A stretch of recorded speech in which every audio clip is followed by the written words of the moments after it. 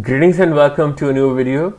So here is a full guide on how to use downr1n to downgrade your supported devices from any latest version of iOS 15 to any version of iOS 15 or to any version of iOS 14 without needing SHSH Blobs, and it will work without a jailbreak. You can use the same guide on macOS as well, so both Linux and macOS are supported. The method shown in this video is completely free. You can get downr1n completely free from its official GitHub page, as you can see it right here. Also, if you check out the commands, you can see that you can also jailbreak your downgraded device using Taurine if you downgrade to iOS 14.3. as you can see right here, or you can jailbreak with Pogo by using this command. You can check out the list of commands right here.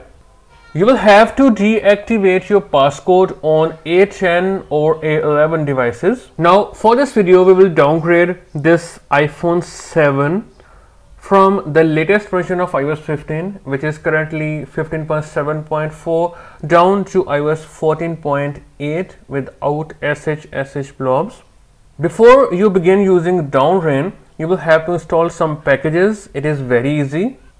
Also, to make the dependencies installation process easier, you can use my downr1n easy install from the pinned comments or the description, and then unzip it and you will see the install.sh.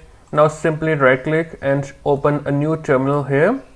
Then type sudo bash install.sh, press enter, type in your password if you have one, press enter again, and please wait here and it will install everything for you. Alright, once done you will see all done here, and now we can clone downr1n. Now again head to the official GitHub page for downr1n and simply copy this whole from here. Now guys, simply go to downloads and then open a new terminal here again, and then type here git clone --recursive, okay, and then simply paste it right here what you have copied and press enter. This will clone downr1n to the downloads folder, as you can see it right here. Now guys, first of all, inside the downr1n folder you will find this IPSW folder. Here you will have to paste the IPSW for the version you want to downgrade to. Now to get the IPSW, you can head to ipsw.me. It is also completely free, and then select your device from here. So I'm using an iPhone, and now scroll down and now select the device you have. So I have this iPhone 7 GSM variant. Now from this page you can get the IPSW you want. So I want this iOS 14.8 IPSW, so I will tap here and then I will scroll down and then get it from here, and you can see the IPSW for 14.8 right here. Now simply copy or cut it and then paste it in the IPSW folder for downr1n.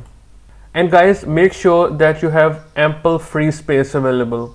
As you can see, I have about 16 GB free on this computer right now.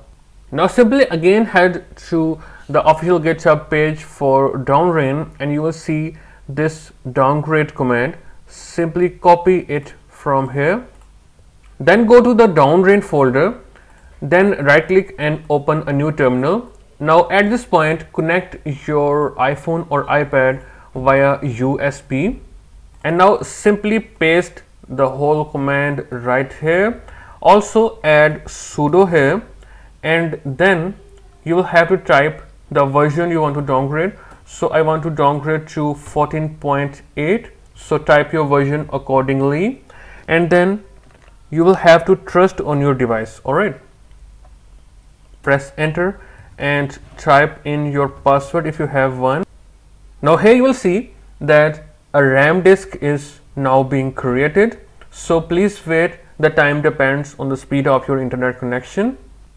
Now it will switch your device into recovery mode, and then please put it into DFU. Just hit enter here and then just follow the instructions. Alright, so there it is. Now it will start extracting the IPSW. Alright, the IPSW is extracted, and then it will start creating a RAM disk. This will depend on the speed of your connection. As you can see it right here, some files are being downloaded, and after that it will boot the RAM disk, so you will see some verbose text on your device, so please be patient here. Now your device will reboot into recovery mode and then again get it into DFU mode by following the instructions. Now wait here for the process to complete. Alright guys, so once this is complete, the Futurerestore will start to restore your device to the version you asked it to. Like for me it is 14.8. Also guys, here if you get any error like core dumped or segmentation fault, what you will do is go to file system here and then go to the TMP folder. Here you will have to delete any .json files, or you will see this folder here that will show Futurerestore. Okay, just delete it, and also delete the JSON files as I have told earlier. If you are unable to delete the JSON files, right click and open a new terminal. Now type as sudo rm-rf and then simply drag the file in and then press enter. The file will be deleted.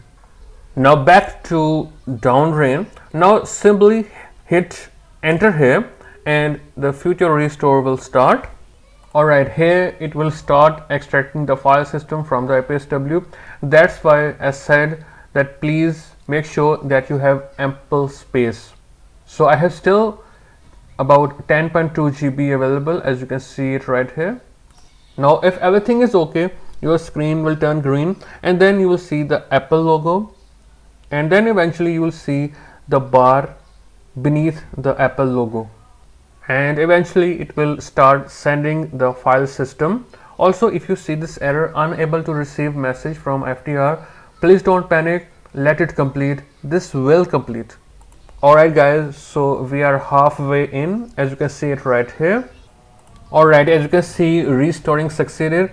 Also guys, if you see this error, unable to send IBSS component while using Futurerestore for the first time, just simply type yes and it will automatically rerun the Futurerestore. Also, now when restoring is succeeded, your device will turn black, it will turn off. Now to boot the device, get it into DFU mode again, because many people are confused that the screen is black, it means DFU. It's not.